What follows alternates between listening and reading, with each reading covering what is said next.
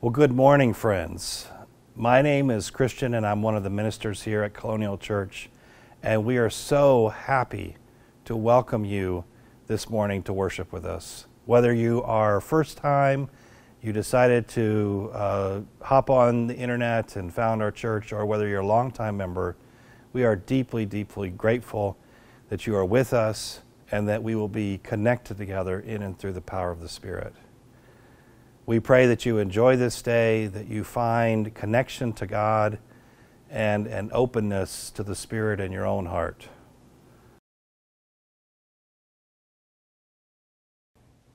Let us pray together. O God, you have called your servants to ventures of which we cannot see the ending, by paths yet untrodden, through perils unknown.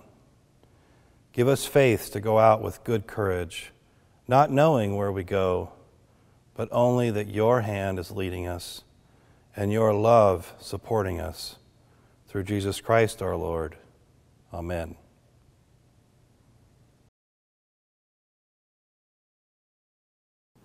Well, we are now in what is our third week of having an alternative space for worship, as we're living into what it means to be one church with two expressions. As part of this, we're having this holding space during the time of COVID. It's an opportunity for us to get to begin to explore how we want to do worship and how we want to co-create this space together. So right now, the way that we're living into this is by exploring alternative ways for us through music to be able to relate to God and to bring our whole selves into worship. And over the next weeks and months, then together we'll keep wondering about how are we going to build this new space together. So again, if you're interested in being a part of co-creating this along with myself and Andrew and the rest of the leadership team, please feel free to send us an email. We would love to hear from you. Now, of course, whenever you're living into a space with some new language, it takes some time to figure out what that feels like and what it means to move our whole selves into worship together. So I wanted to give you a little bit of an introduction to each of the songs that we've selected for worship this morning. This first song is called Ring the Bells. When we selected this song, it was one of those moments where you didn't pick it knowing what the future would hold. And yet today, as we move into worship, of course, we are people who have been living in the midst of our time this week, when here in our very own city, a black man has been killed. And this song is originally written and performed, and one of the members is Johnny Swim, who is a black man.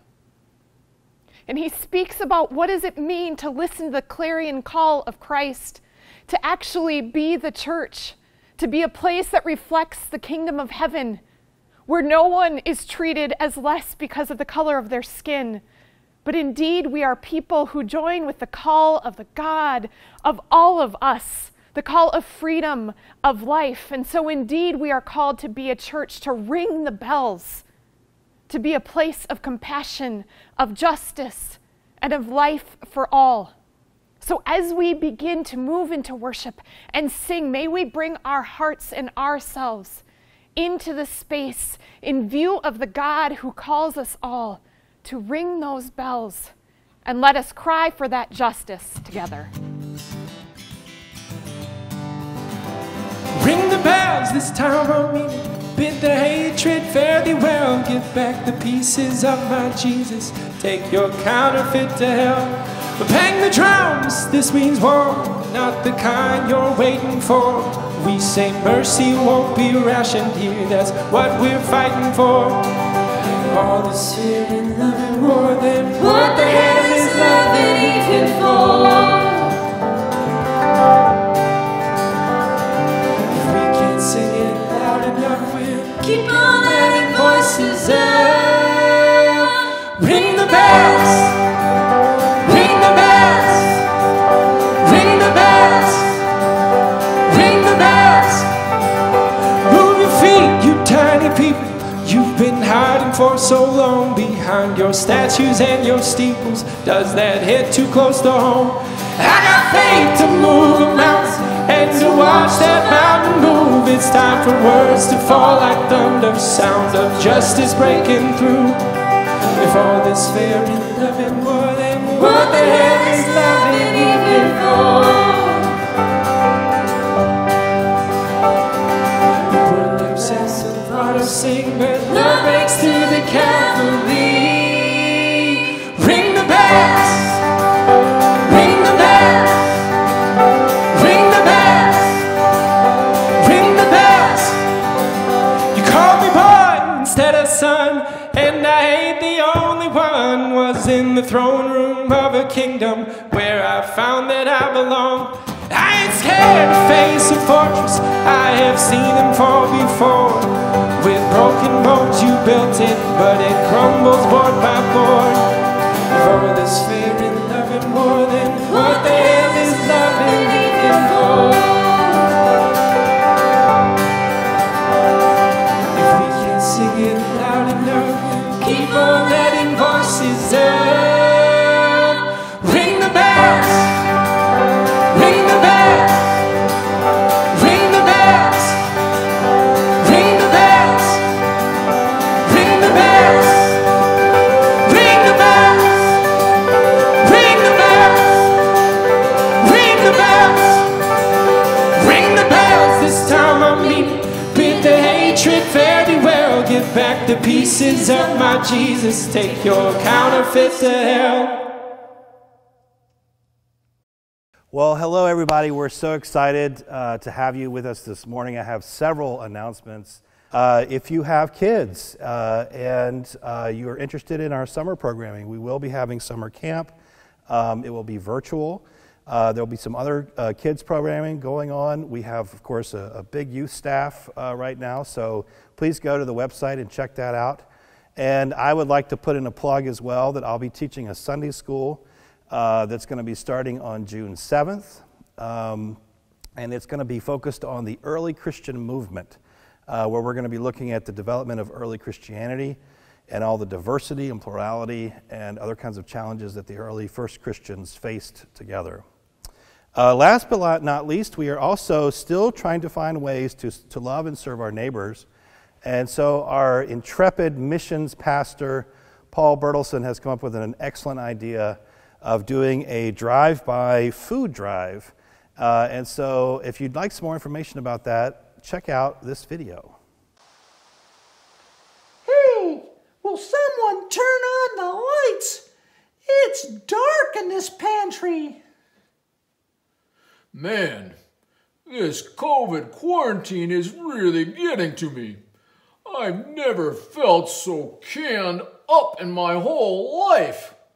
Ho, ho, ho. Yeah, I know what you mean. Time is running out for me. I expire in 2023, and I've got people to feed. I can't stay locked up in this pantry forever. There are hungry people who need me.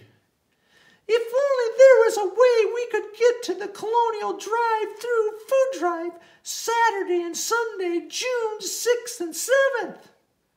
Yeah, that sounds great. But what about social distancing? We're not supposed to be closer than 6 inches apart. Once we get all packed up, we'll be touching each other. We're cans, man. That doesn't apply to us. It's the humans who need to stay safe. And not only will the Colonial Drive-Through Food Drive keep people safe, it will help feed people who really need us now. Yeah. Sounds great to me.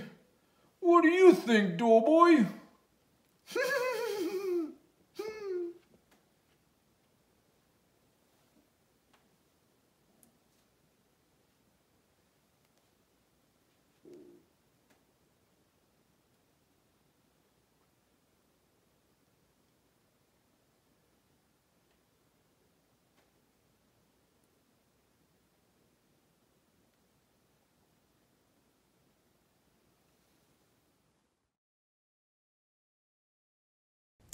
I invite you now to enter into these moments of prayer together. Take a deep breath. Let's calm our hearts, quiet our minds, and focus our attention on God's presence. Let us pray.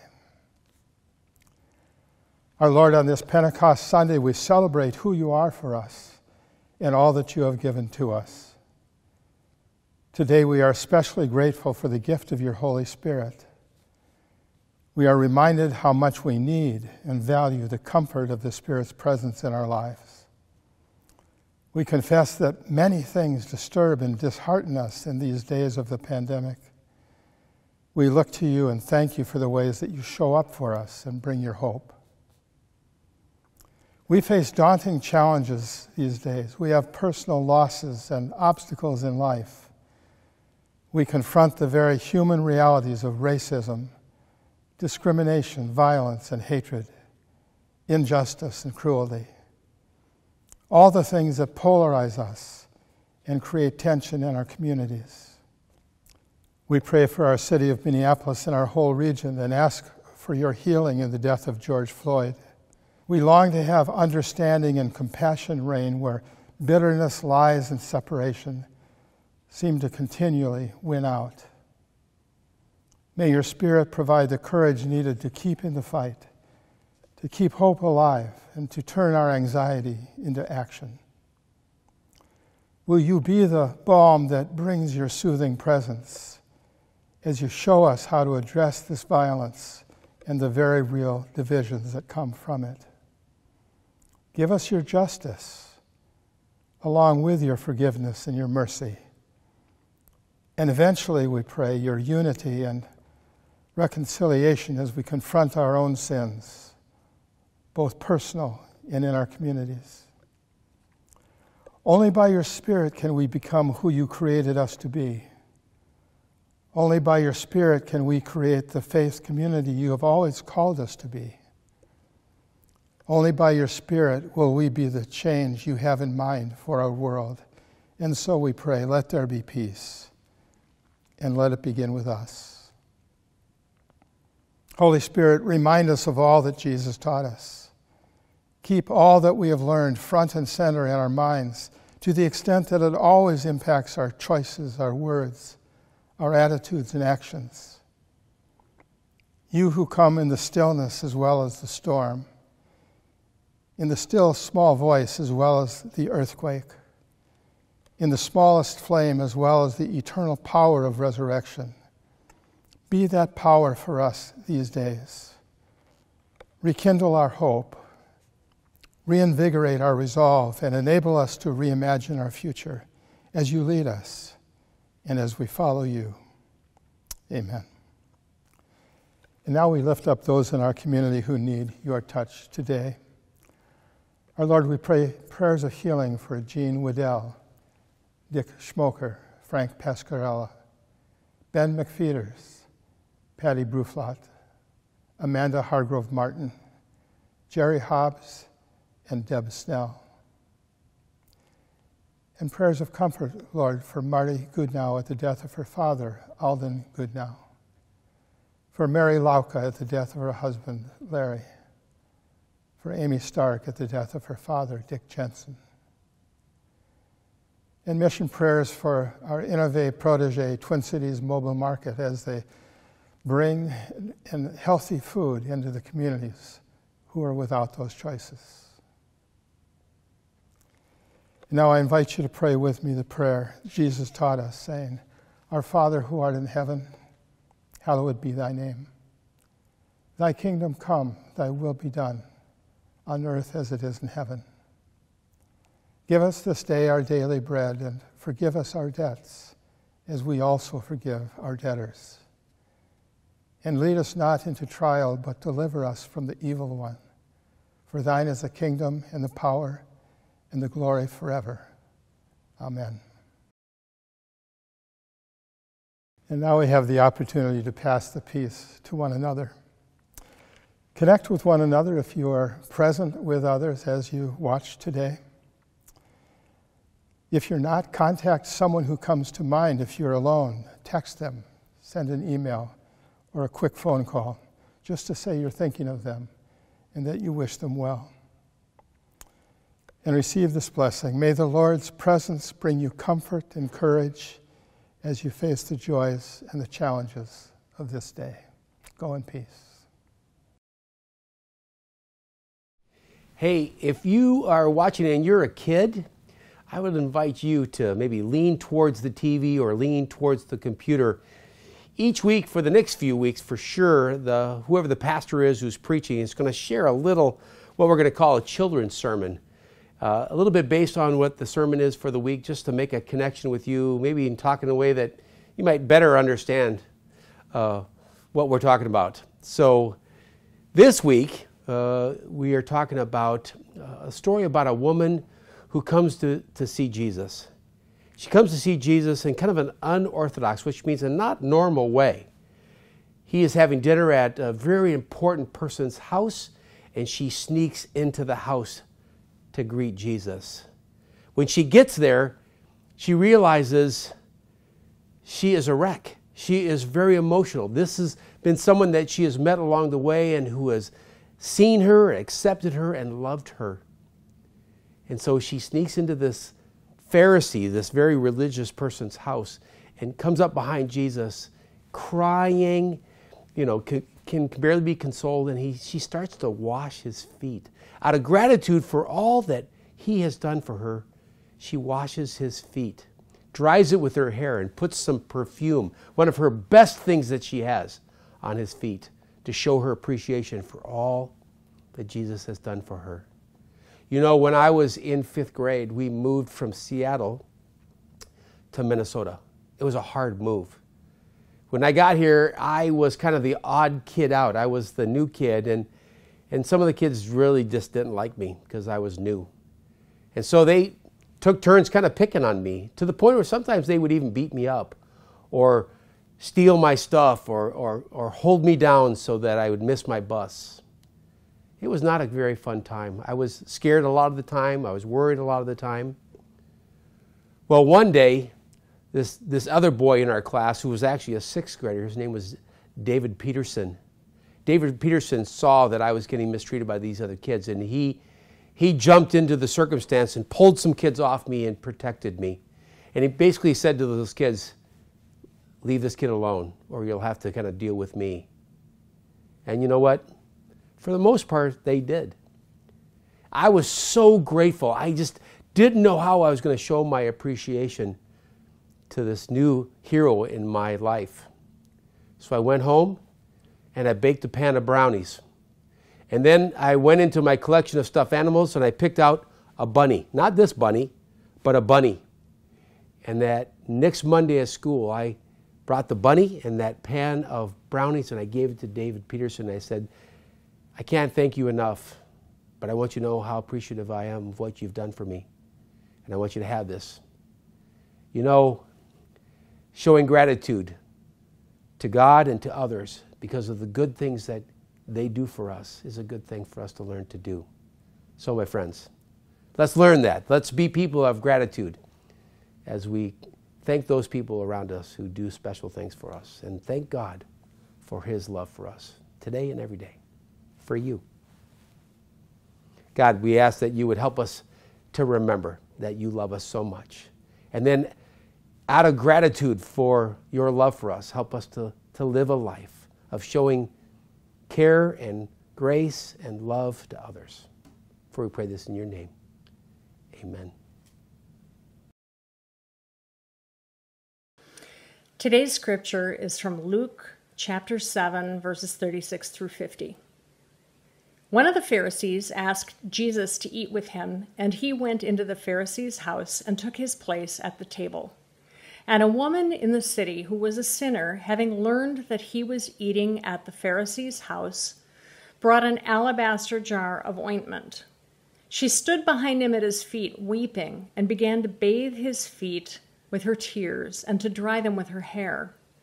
Then she continued kissing his feet and anointing them with the ointment.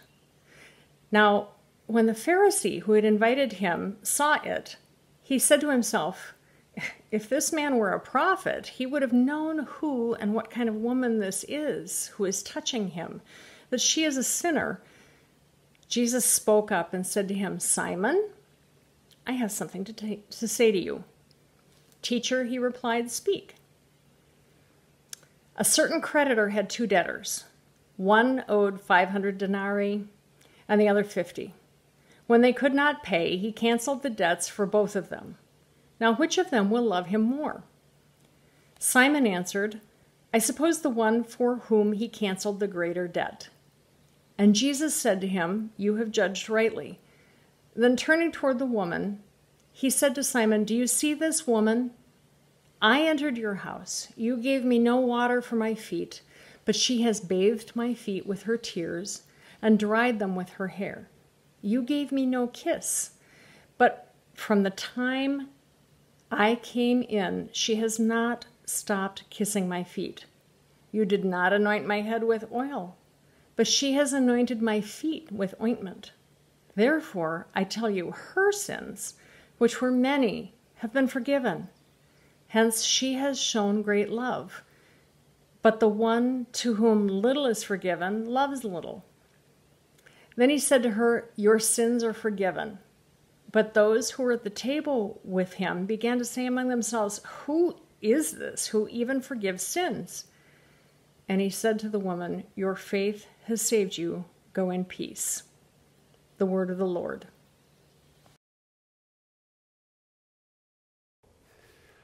Well, I'd like to add my welcome this morning as well. It's Pentecost Sunday. Pentecost is a reminder of that moment where Jesus is about to ascend and he looks over his shoulders at his disciples and says, "It's better that I go. Because as I go, then the Spirit can come. The Spirit will come in power and empower you." But that's the question. Empower us to do what? So let's pause and pray that our hearts and minds might be open as God speaks to us today. God, grateful that we can be in worship together. Grateful that we have your text, your words that lead us and guide us. We pray that you would give us open hearts and open minds, that we might be the church, that we might be your followers, that we might actually do the work you call us to do. For we pray this in your name. Amen. Pentecost, the birthday of the church. Jesus had been with his disciples, had been leading and guiding them, showing them the way, giving them examples of what it meant to be followers of God. But now it's time. He was born, he went to the cross, he died, he was resurrected, and now he's ascending, and Pentecost is coming, and now we live in the power of God's Spirit. You know, it's the Spirit of God resting upon God's disciples that filled them with the gifts that they needed and fills us with the gifts that we need to truly be the church, to live out God's call upon us. The Holy Spirit came to empower the disciples to spread the good news of Jesus.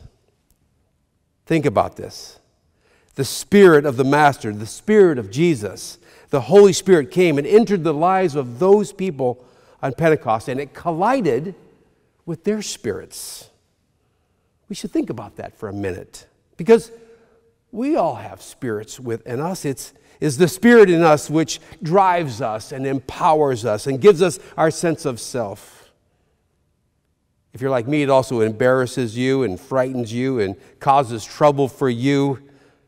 It's the Spirit that makes us who we are, but also hinders us from experiencing all that God desires for us. We have a spirit that oftentimes is defiant. It takes pride in itself. It wants to be in control. It wants to be independent. It wants to control itself. It is the Spirit within us that the Holy Spirit came to empower, but there seems to be something in the way of us living out that true calling. Maybe we can learn from one of those old Aesop fables. It's a story about a tall, straight fir tree which stood towering up in the forest, with very proud of its height and dignity, and despised the little shrubs which grew beneath it. One day a bramble asked that tree why it was so proud. "Because," replied the fir tree, "I look upon myself as the finest tree for the beauty of any in the forest. My top shoots toward the clouds, and my branches spread out around in constant loveliness, while you, a bramble bush, crawl around on the ground. likely to be crushed by any animal that might come near. Well, all this might be true, said the bramble. But when the woodsman has marked you for cutting down and the axe comes to be applied to your roots, I fancy you will wish that you could change places with me. Moral of the story, right? Pride always goes before the fall. It's that pride in oneself. It's that spirit of, I can do it on my own, that keeps us from experiencing the leading that God's Spirit wants to give us. Not only as individuals, but as the church itself. Yes, you and I are filled with pride. A pride which says we do not need God. We can do it on our own. We can figure it out on our own. But God comes to us with the Spirit to replace our spirit of pride with the spirit of love and kindness and grace. A grace that then can actually empower us. You know, we've been going through a series that now this week is coming to a close about thinking about God's grace and what it does in our lives. God's grace is to empower us to live out our calling. Yes, you and I are filled with pride, but God can change that by the power of His Spirit. The power to live different than our spirit often desires. A pastor once wrote, once in a while the Spirit comes. Sometimes it stings the soul. Sometimes it sakes us. Sometimes it troubles our conscience. Sometimes it soothes it. Sometimes it heals our pain. Sometimes it just helps us to endure it. It lifts the clouds just long enough for us to glimpse the city that was not made with hands, in order that we can get back to taking up that cross and following Jesus. Yes, it's the Spirit within us, that Holy Spirit that comes to us and wants to empower us, again, to live out our true calling. Wishing to encourage her young child's progress on the piano, a young mother took her child to a Paderewski concert. After they were seated, the mother spotted a friend in the audience and decided she was going to walk over and greet this woman. Well, seizing the opportunity to explore the wonders of the concert hall, her child rose and eventually explored its way through a door marked, wait, no admittance. Well, we all know what that means. Well, when the house lights dimmed and the concert was about to begin, the mother returned to her seat and discovered her child was missing. Suddenly, the curtains parted and the spotlights focused on that impressive Steinway on the stage. And in horror, the mother saw her child sitting at those keys, innocently picking out Twinkle, Twinkle, Little Star. Oh my. And at that very moment, the great piano master made his entrance, quickly moving to the piano and whispering in the child's ear, don't quit, keep playing, and leaned over this child, and his left hand began to fill in the bass part. And soon his right arm then reached around to the other side of the child and added a running obbligato. Together, the old master and the young novice transformed a frightening situation into a wonderfully creative experience. And the audience was mesmerized. I love that story. Probably because that story reminds me of something I might have done. I'm sure there were many times that my mom looked on with horror with a choice that I was making. Here I was in the wrong place doing the wrong thing, right? Just like this child. But I wonder the outcome of that story. I wonder if God's Spirit working with our spirit might mesmerize the world. A young man was an apprentice to a master artist who produced the most beautiful stained glass windows anywhere. The apprentice could not quite get the master's genius. So he borrowed the master's tools, thinking that was the answer. And after several weeks, the young man said to his teacher, "I'm not doing any better with your tools than I did with mine." The teacher paused and looked into this young person's eyes and said, "So it's not the tools of the master you needed. It's the spirit of the master you needed." You can't get there by just going through the motions.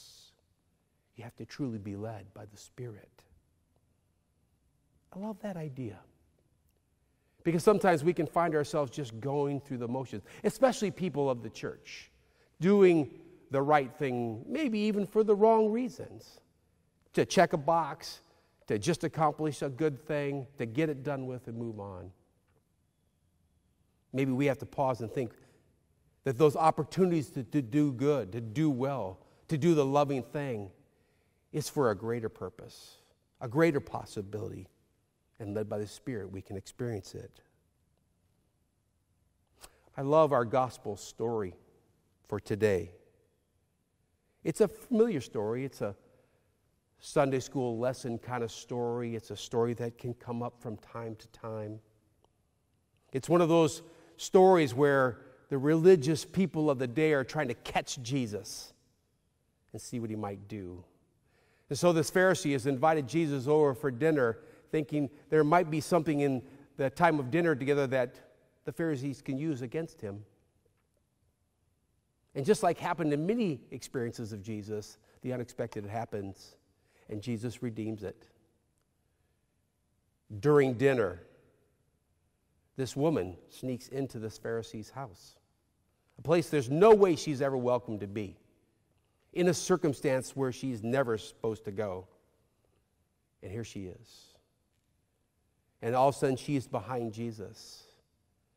And all of a sudden she's on her hands and knees. And all of a sudden she's washing Jesus' feet with her tears. And all of a sudden she breaks open this box of very expensive perfume and begins to put it on Jesus' feet. It's probably her family's inheritance. It's probably all she's got, really. Well, what happens? The Pharisees, instead of you seeing what Jesus is doing, instead of seeing this beautiful act of grace and mercy and acceptance, they see this chance to condemn Jesus. Doesn't he know who she is? If he was a prophet, wouldn't he know who she is? And if he knew, would he allow her to do such things?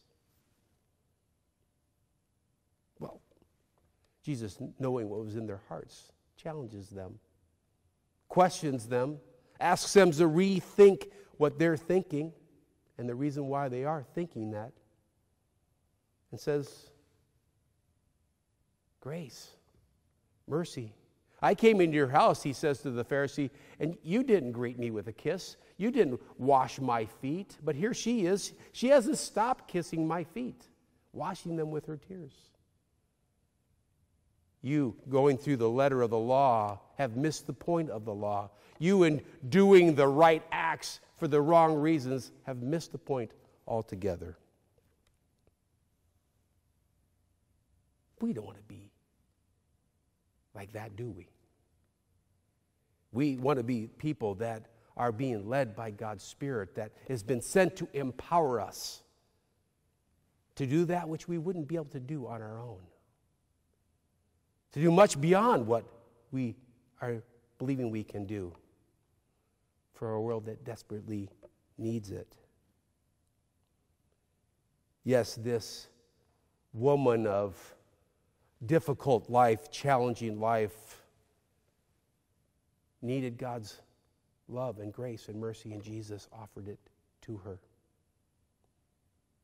Hard for us to imagine what that circumstance and situation would have been like for us. But Jesus shows us. Jesus shows us not only what he expects, but he shows us how it can be done. Are we just going through the motions? Are we just people that do the Christian thing? Or are we people that are discerning circumstances and situations, and we're looking for God's leading by the power of His Spirit to know what to do?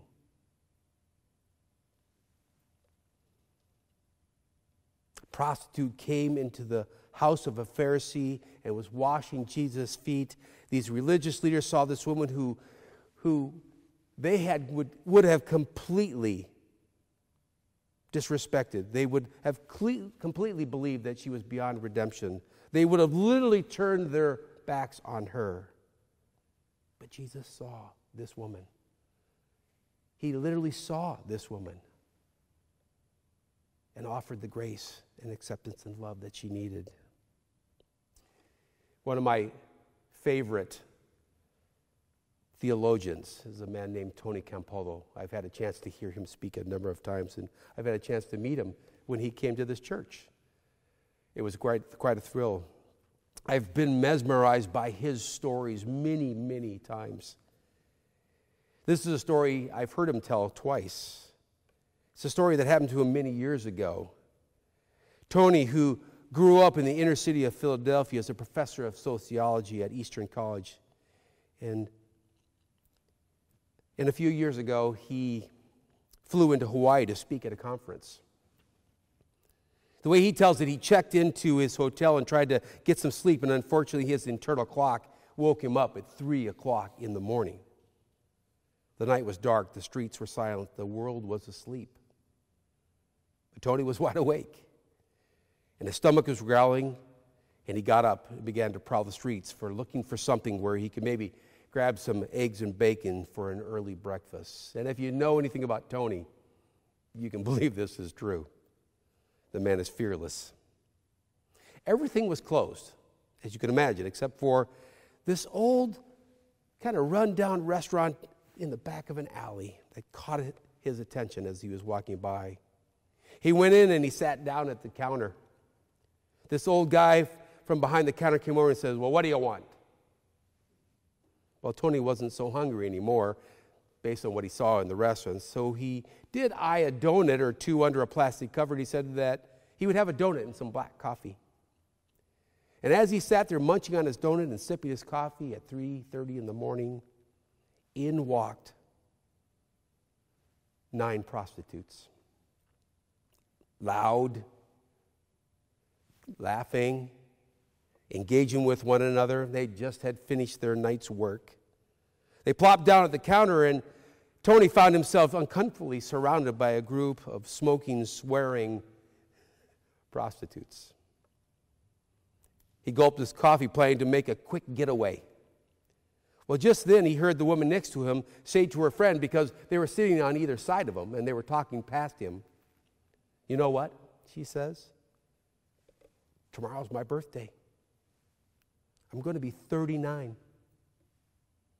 To which her friend nastily replied, "So what do you want me to do?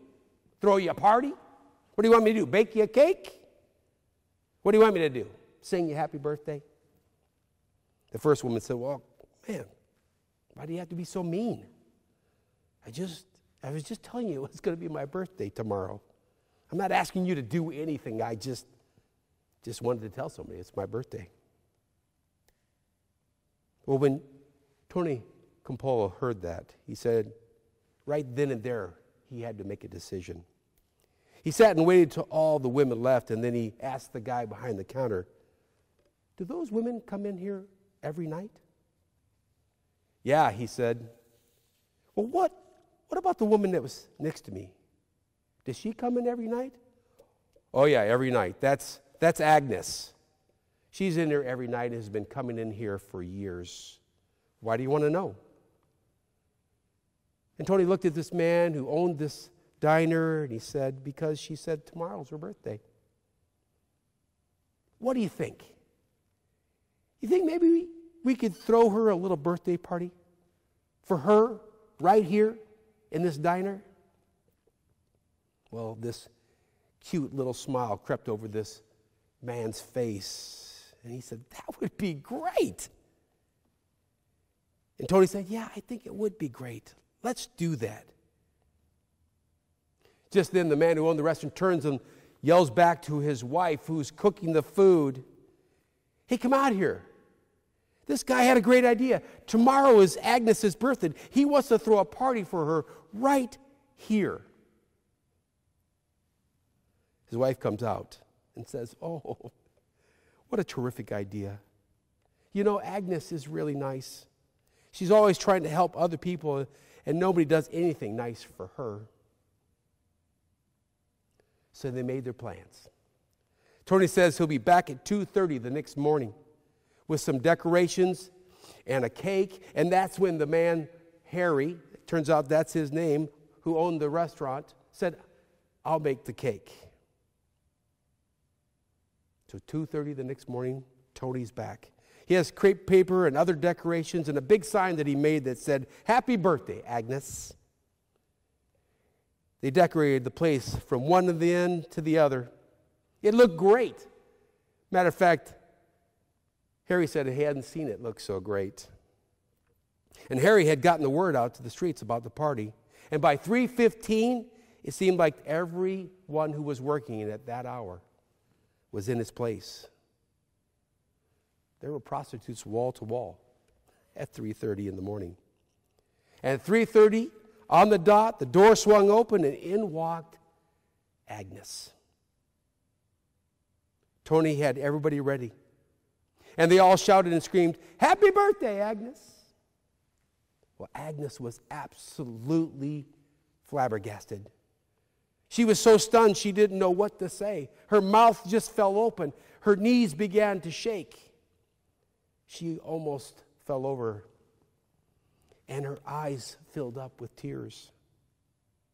And when the birthday cake with all the candles was carried out, she totally lost it. She was sobbing. She was crying. Harry, who was not used to seeing a woman like this crying, didn't know what to say, so he just said, "Agnes, blow out the candles. Agnes, let's just cut the cake." So she pulled herself together and blew out the candles. Everyone cheered and yelled, "Cut the cake, Agnes, cut the cake." But Agnes just kept looking down at that cake, and she just would not take her eyes off that cake. And slowly and softly, she looked up at Harry and said,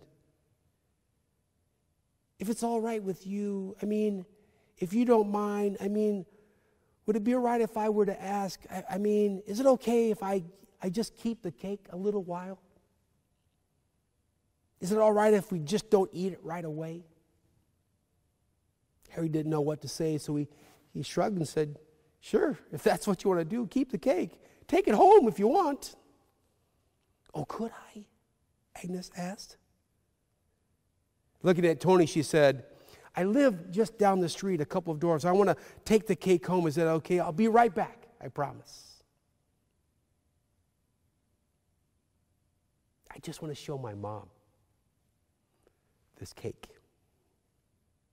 She got off the stool, picked up the cake, and carried it right out the door.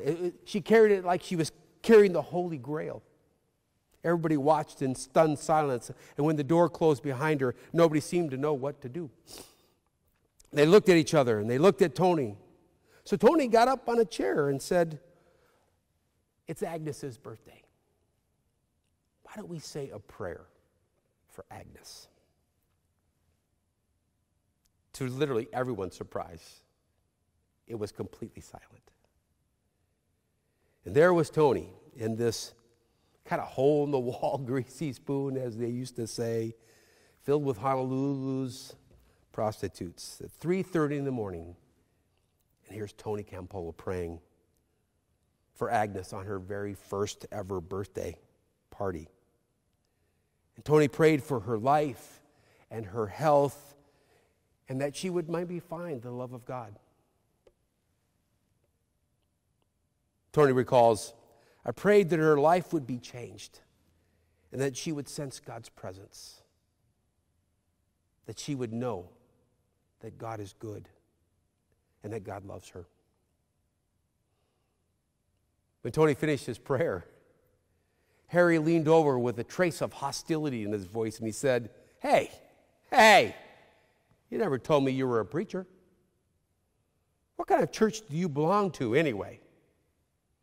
And in one of those moments, we all know what these moments are like, when just the right words come out, Tony answered him quietly, I belong to a church that throws birthday parties for prostitutes at 3:30 in the morning. Harry thought for a moment, and in a mocking way said, no, you don't. You see, there isn't a church like that. If there was, I'd join a church like that. Yeah, I'd join a church like that. Are there churches like that? Can we be that kind of church? A gathering of followers of Jesus, empowered by the Spirit, that can freely offer the grace that we have received with others? I hope so. I hope we can recognize that that was the whole point of the Spirit coming, so that we would be empowered to offer this good news, this grace-filled, love-filled message from God that I love you. I will never leave you or forsake you. I am with you to the very ends of time. We're going to have to overcome our pride and our prejudice and our judgment and our self-centeredness to do it. But that's what the power came for, is to transform us, to help us become that what God desires for us to be. Led by God, a willing, empowered Spirit can do that very thing that the church is called to do. To be that witness of God's love. Well, my friends, it doesn't take much of our imaginations. It doesn't take but a couple looks in the newspaper or watching the news to recognize we've got our work cut out for us. But that's why we gather together each week, to empower and encourage one another, to keep reminding each other that there's a calling upon us as individuals and as the church, and to cheer each other on to live as God not only calls us to, but empowers us to live. You see, people will join a church. They'll come and join the fellowship of a church that is living out its values and living out its calling. So, my friends, as we close in prayer, let this be your prayer too. Let it be a prayer that says, God, I want you to come and transform my spirit from one of self-centeredness and pride to one that can be used, led by your Spirit, to care for a needy world. Now, I don't know what that means for you. I don't know if that's the neighbor next door or that friend from work or that kid at school. I don't know what that means for you. But if we're willing, God will hear our prayer and work through our prayer to do God's good work in us and through us. So let's pray. God, grateful we are that you have not abandoned us. As a matter of fact, when you left, you sent us your Holy Spirit that fell upon us in such a way that it transformed us forever. Those early disciples were given languages they'd never learned so that they might speak to those that were gathered and share that good news. So God, we ask that you would give us the languages we need to share the good news with the world that's around us. A language of grace and mercy, an invitation to come and be in relationship with, to experience God's love through God's people, through me and my brothers and sisters of this gathered group called Colonial. We're grateful you hear our prayers. For we pray these things in Jesus' name. Amen. Amen.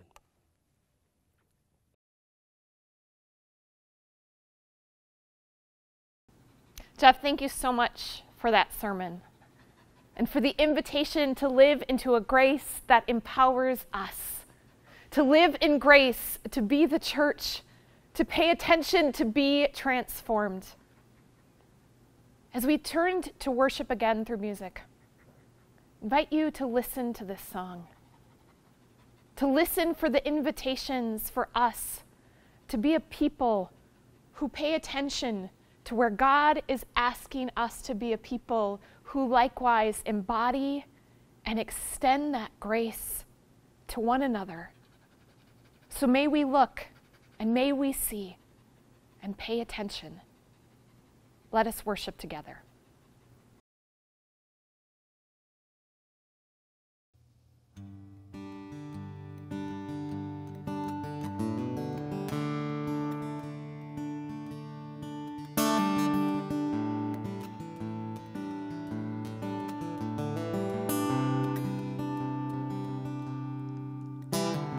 A man stumbled into the railway station. His spirit was tired. So much hesitation from those around, unwilling to stop and say, hello, how are you? Such a simple phrase carries the power to change their day. So instead they say nothing while he plays. The sounds coming from his strings, so few times have there been things more pure in this world, more pure in this world. Open your eyes, look around, uncover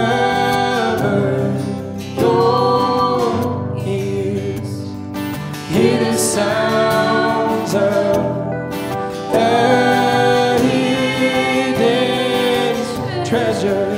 The lost can't be found if we don't stop for a moment.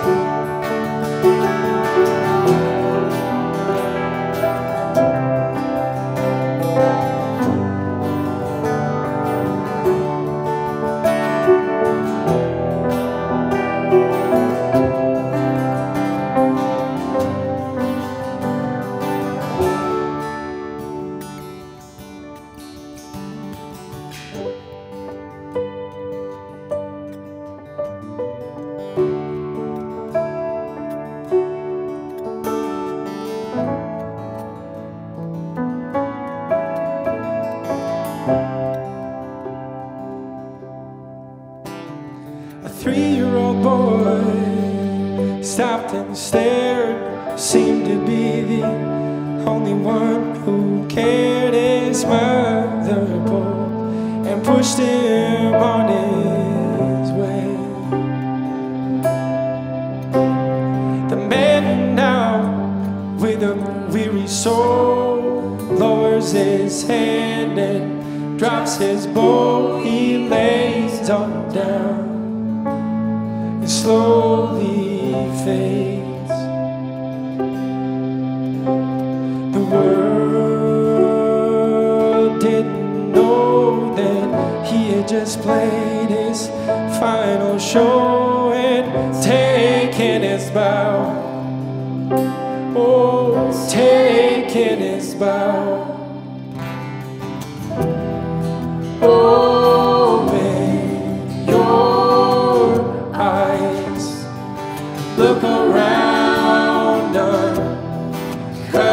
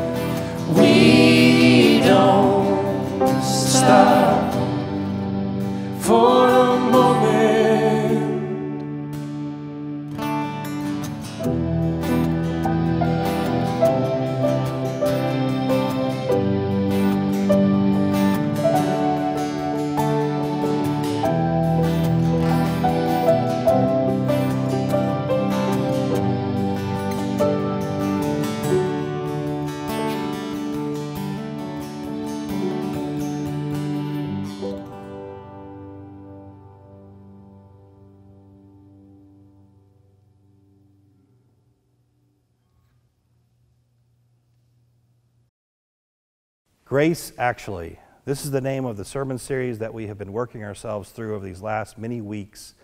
And the word for grace, as you've heard in a couple of sermons, can also be translated as gift. The Greek word charis can be translated as gift or generous. And this is the time in this service where we have the opportunity to be generous. So as you feel empowered or led by God and as you're able, please do give.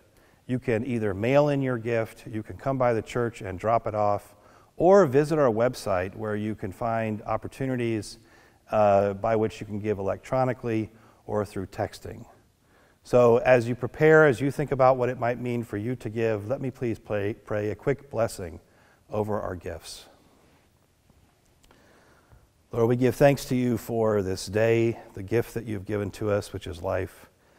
And we thank you for all the ways that you bless us. We know, Lord, even in our need and in our abundance, you are present with us. We pray now that you be with us, you be with the gifts that are given, and let them be put to work to serve you and to build up your church and to serve this world. In Jesus' name we pray. Amen. Thanks for that invitation, Christian. Our final song of worship today is a song that probably many of you have not sung in church before, but it's a song I bet many of you have sung. It's a song called Let It Be. And in part of our intention in this new space for worship is that we break down the divides in our world between what gets to count as sacred and what is secular. Because God is the God of all things, and any invitation into surrender and into life is an invitation deeper into the love of God in Christ. So today, as we come into worship, let us sing this last song together, Let It Be, with our hands open in surrender to the God who was and is, the God who meets us and encounters us, that we would release our desire for control and instead open ourselves to the grace that actually invites us to be people who are empowered to live in the Spirit and to extend the kind of kingdom good news in the whole of our lives to one another. So let us open our hands and let us build a kingdom where all can breathe.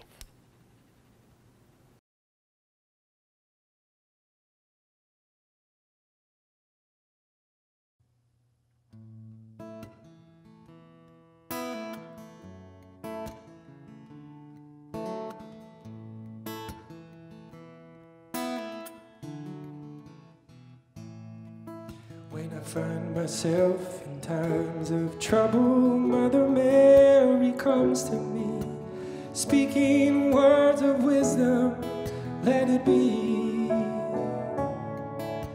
And in my hour of darkness, she is standing right in front of me, speaking words of wisdom, let it be.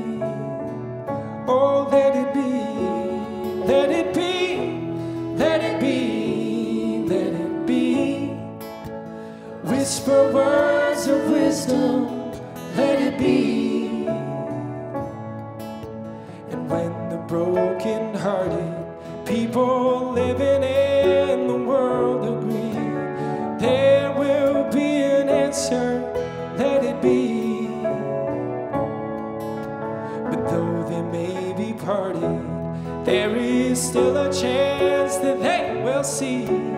There will be an answer, let it be. And let it be, let it be, let it be, let it be.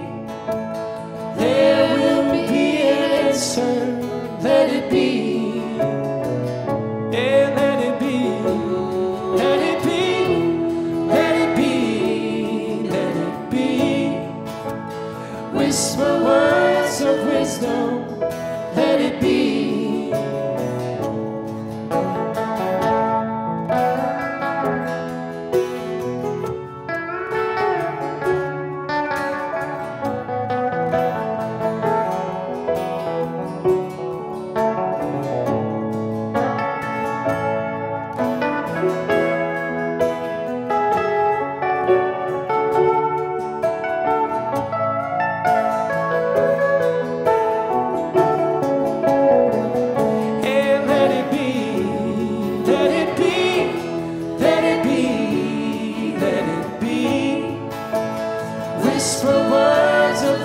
wisdom, let it be.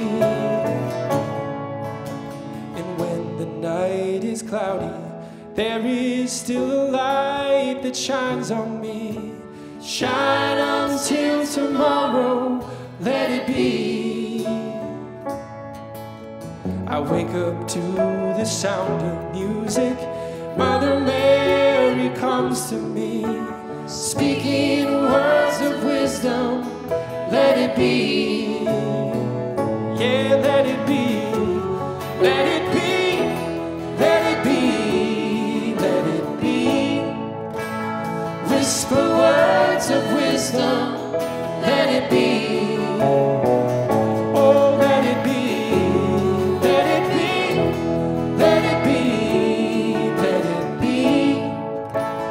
Whisper words of wisdom, let it be.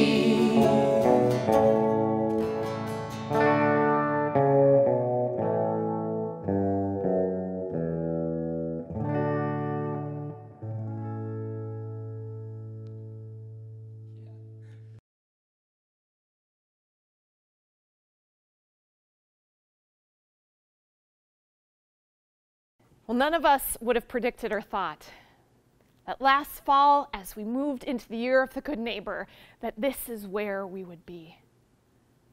And yet here we are. And one of the beautiful things about the call of Christ and the invitation to be the church is that that invitation doesn't end or go away just because the world changes or pandemics happen. No, indeed, the call to love God and to love our neighbors as ourselves is even more important and necessary in our time. We're not done being good neighbors. God's work in this world is not finished. And so as we wrap up this year and this call for us to be good neighbors, this call of us to live grace actually, we don't want it to end. We want to be the people who invite God's Spirit to continue to change and transform us, that indeed we might live our lives in response to the greatest commandment, to love God and to love our neighbors as ourselves. So as we have heard in these last weeks, grace actually is the thing that empowers and emboldens us to actually be the church. So let us be people of that grace. A grace actually that sees, a grace that restores, a grace that frees, a grace that is generous, a grace that empowers us. Let us be people of grace, for indeed we are loved by the God of all grace. Let us turn to our neighbors, let us turn to the world, and let us in this way be the church. If you're in, we hope you'll join us in the coming weeks this summer as we make the turn to wrestle together more deeply about what does it mean as we are the church to be a people who participate with God in the bringing of God's kingdom. So may you go in the grace of God, a grace actually that changes and empowers and emboldens us. May this grace hold you in love. May it sustain you. May the Spirit breathe indeed that everyone of every color and every language, even us, might be people who are transformed by grace. Go in that grace, my friends. Amen.